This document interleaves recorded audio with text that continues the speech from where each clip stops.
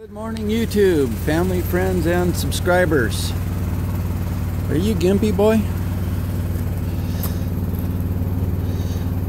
Load testing the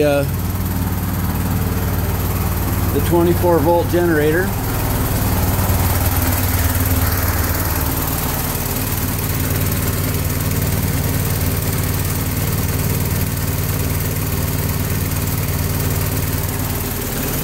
Batteries are almost full.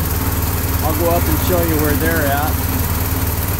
And I won't be running this right away. I'll explain what I'm going to do, but I wanted to see how it handled the load as a backup. I'll check the RPM here.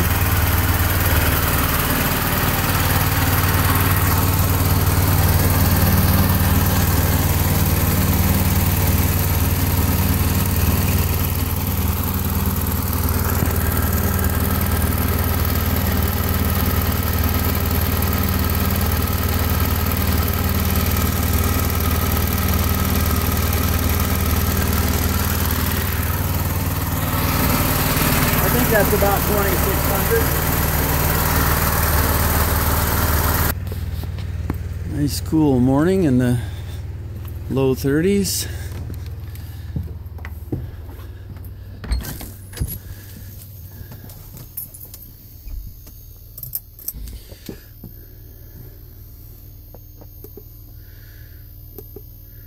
Okay, 10 amps are going in the battery because it's running the house at the same time. So the battery bank is at 90% state of charge. So this is what happens in the morning. I get up in the morning and I'm usually between 89% full and 91% full. So I try to not let my batteries go below 89 ever. And I'm hoping to get 12 years out of these batteries.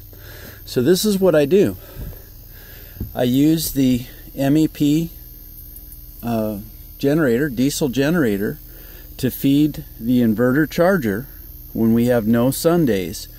We're on 50 days and counting of no sun, no appreciable sun. So I use the inverter charger running the diesel generator until this light starts flashing orange.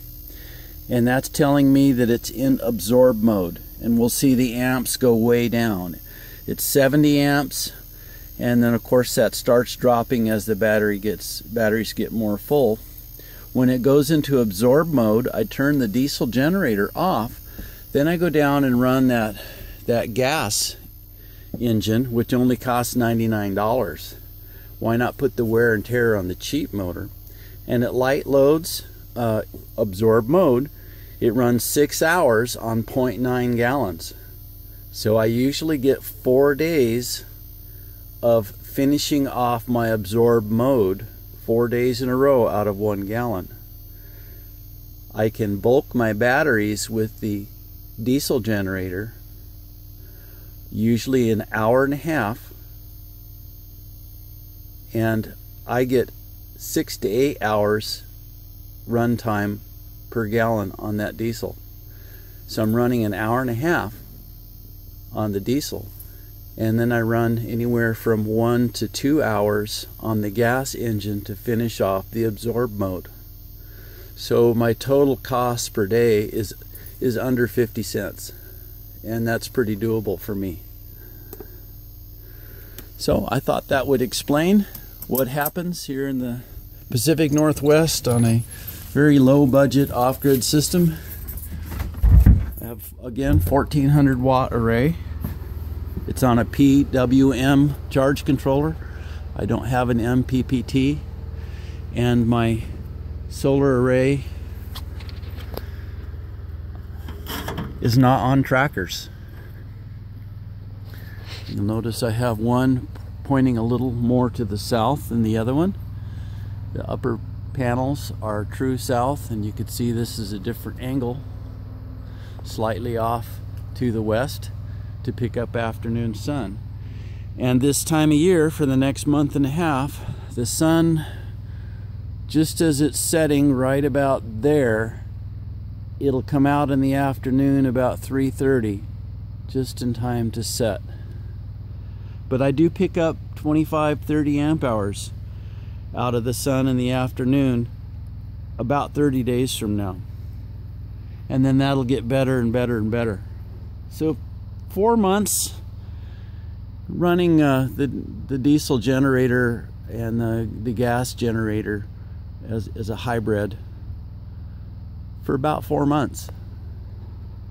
Rest of the year's totally free. Don't ever run the generators, don't need it. Even do all the laundry in the house, steam mop the floors, ironing, everything is done. Run the swamp cooler, all that completely off grid for the rest of the year. So I thought that might help show you folks what's going on when I talk about a hybrid system. Yeah, it's not automatic. My generators don't start automatically. I do have to turn one off and then start the other one.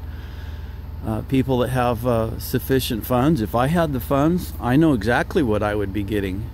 And the system's about 80 grand by the time you're done. So I've got $6,000 in the system that I have, and I put it in myself, and we are off grid, and I do not have an electric bill, and that is a happy day. Hope you're having a happy day too. Oh, you can see my breath. Cool. All right. Isn't that a beautiful house? I just love it. Thank you, Jesus. Have a blessed day, you guys.